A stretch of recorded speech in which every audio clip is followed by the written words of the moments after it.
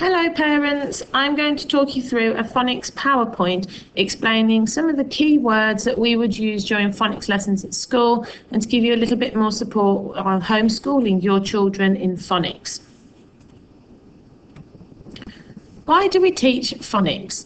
Phonics is a way of teaching children to read quickly and skillfully. They're taught how to recognise the sounds that each individual letter makes. They identify the sounds that different combinations of letters make, such as sh, or oo, or ah, and they blend these sounds together from left to right to make a word. Children can then use this knowledge to decode new words that they hear or see.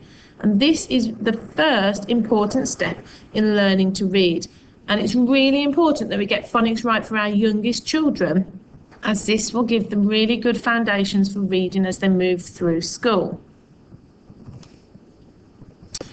During a typical phonics lesson, we use lots of different terminology and we encourage the children to use these words as well. The children love using big words and feel really special when they can use it in their own sentences. So, a phoneme. This is a single spoken sound. For example, in the word apple, a is a single phoneme. Sh is a phoneme in shell. There are 44 common sounds in the English language that can be made up of one or more letters. A grapheme is a letter or a sequence of letters that represents a phoneme. And graphemes are what we write down. So a phoneme is what we hear, and a grapheme is what we write. Blending. Blending letter sounds together enables children to identify and decode words when reading. So you would sound out d or g, and they blend it together to say dog. Segmenting is the opposite to this. Segmenting letter sounds means to break a word down into its phonemes, into the smallest sounds. Dog would be segmented to say d, o, g. So the segmenting process breaks it down, the blending process puts the word back together. Here is a typical progression in phonics across school. So if you have a child in reception, their first 6 weeks they would be focusing on phase 2. Then for 12 weeks they will be focusing on phase 3, and then for 4 to 6 weeks they'll be focusing at phase 4. Ideally, by the end of reception, all children would be secure at phase 4. However, we know this isn't always possible, so we support your child at whichever phase they are working at, and will do additional work or extra practice to make sure that they catch up. In an ideal world, we would like all children in year 1 to be working at phase 5. Now we understand that there may be some gaps still at previous phases, but we consolidate this through teaching all of the phonemes and graphemes together at phase 5. Year 2, children will be focusing on phase 6, and this is a big element to support for spelling. So they will look at lots of different alternative spellings and ways of spelling words and the rules for the spelling patterns.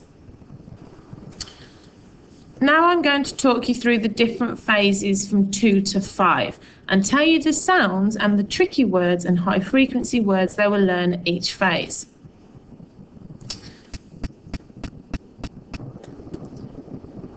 S, a,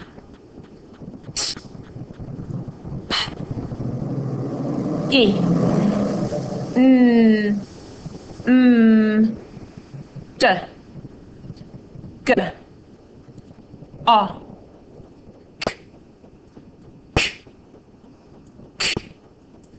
k, e, o, b,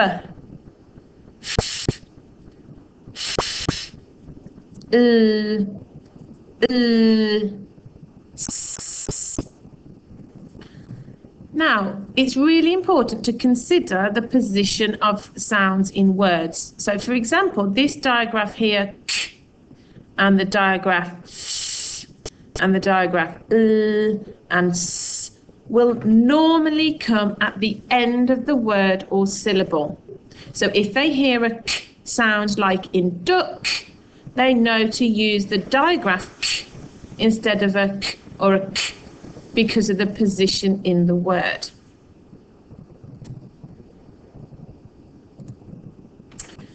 These are the tricky words at phase 2. Now, a tricky word is a word that cannot be sounded out because the letters written down do not match the sounds heard.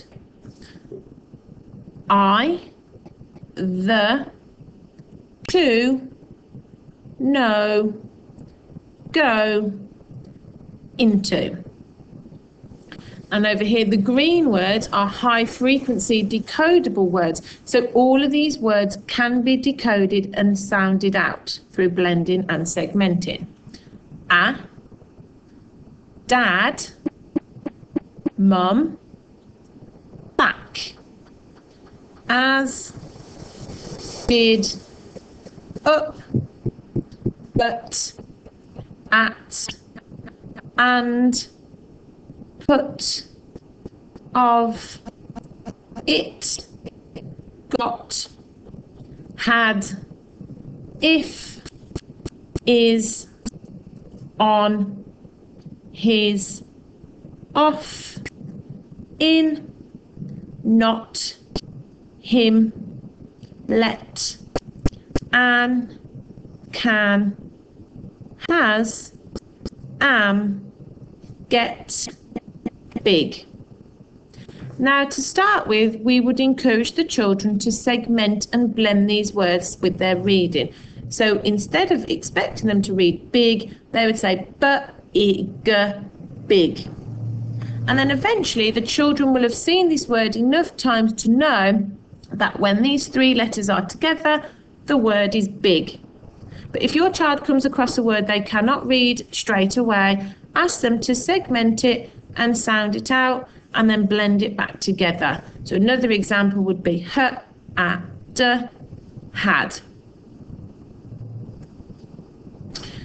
these are the sounds for phase 3, and as you can see we are starting to get quite a lot of sounds where two letters are working together. This is what we call a digraph. If two letters are working together to make one sound, it is called a digraph.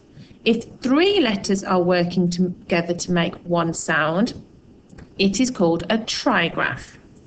So here we have j, w, x, y, z, z, qu, ch, sh, f, ng, a, e, I, O, U, R, O, ow, oi, ear, ewer, As you can see, these two sounds look very similar. Okay, the children in school are taught that the short sound for book and cook and took, okay, is a short sound, like a O sound. When you are looking at words like moon or zoo or boot, it is a long oo sound, okay, and we would talk about this with the children. So there's a short sound and a long sound. And again, just like phase 2, there are tricky words and high-frequency decodable words for phase 3. So he is tricky because the here is not making the normal sound. It is making an E, but it's not represented like an E. So we've got he, she, we, me, be, was, you, they, all, are, my, her. And the decodable words, we've got will, now, that, down, this, look, then, to, them, with, see, for. Now, at phase 4, there are no new sounds to learn. The purpose of phase 4 is to consolidate the children's knowledge of phoneme and grapheme correspondence in reading. However, there are more tricky words and decodable words for the children to learn. So the tricky words we have are said, have, like, so, do, some, come, were, there, little, when, out, what, and one. And it's really important to try and explore what the tricky bit is about each word. For example, said, if we were to segment it, d, the s and the d are represented using sounds that they know. It is this bit in the middle that is represented using a different set of letters. The same with some, s or So the s and are represented correctly, but the o and the e are the tricky bits. If we can talk about the rules with the children, it allows them to understand why it is tricky, which will help them to learn the words quicker. Then the decodable words we have at phase 4, we've got went, it's, just, from, children, and help. Now here are the sounds for phase 5. Some of these sounds the children will have already been able to say. However, at phase 5, it is a different grapheme, so they are writing it down differently. And again, it's really important to think about the position of these graphemes in words. So we've got a, ow, I, e, oi, oo, or, w, oo, o, or, e, a, e, I, o, oo. Now these last 5 sounds, we call them split digraphs because the E we already know as a digraph, but it has been split and another letter will drop in the middle. Okay, so the children will refer to these graphemes as split digraphs. And here are the tricky words for phase 5. Oh, there, people, Mr., Mrs., looked, called, asked, could. And the decodable words, don't, old, I'm, by, time, house, about, your, day, made, came, make, my, here, saw, and very. Okay, so the decodable words here can still be broken down, but sometimes they are broken down by using an alternative spelling. This is why phase 5 takes the whole of the year 1 time to learn all the alternative spellings and pronunciations. So here is a typical lesson structure to help you structure your phonics lesson during homeschooling.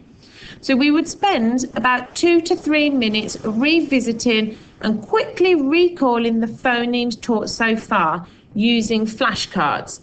Now I understand you may not have flashcards at home, but your teachers are doing daily videos on YouTube and showing you the flashcards so the children can join in with the revisit here. Then we would spend around 7 minutes teaching the reading process, introducing a new phoneme for all of the children to say it. Saying it is a really important part of helping your child to read. Then we would look at reading the words with flashcards using this new phoneme. And then we would read with the sound buttons first, blending and segmenting, and then without sound buttons as a whole word. In phonics, repetition is really important. The more children repeat it and get to say it, the quicker they will be at recalling it. Then we will spend about 7 minutes writing. So we would look at modelling how to write the phoneme first, and then look at applying it to words. Using whiteboards or paper at home, children record the sounds they can hear in given words. So we would ask the children to write a word down. So if we were, for example, using the sh phoneme, we would say words like shop. So the children will write down sh, op. We might then ask them to write shell, and we'd expect them to sound the word out and write down the sounds they could hear. Sh, l. Then at the end of the lesson, we would play a game with the children, and there are some games that you can use online to help with this, like buried treasure, picture matching, sentence and picture matching, or writing a sentence with a given word. The application is really important to make sure the children have understood their new phoneme and grapheme and can apply it to words and sentences. Here are some ways that you can help your child at home. Encourage them to use their sounds and actions to find the sound they need. Children can practice their phonics by playing games online. They particularly like games called Buried Treasure, Poop Deck Pirates, and Picnic on Pluto. Now, these games all involve real and alien words. This helps to support them in the phonics check in Year 1. A real word is a word that we would use every day. An alien word is a word that has been made up and isn't used every day.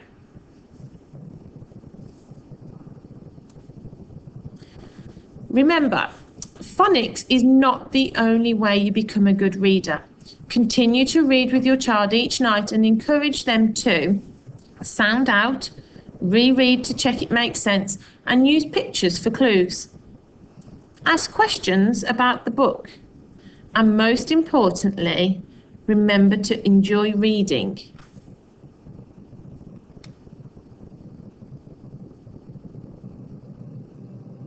If you have any questions about phonics, please email Miss Lee at earlyphase@eastfieldpry.co.uk, and she can help you answer any of your questions or concerns. In the meantime, keep on looking on our school YouTube account so that you can see the daily phonics lessons your teachers are providing for your children, and hopefully you have found this information useful and you will understand a little bit more of how we teach phonics in school.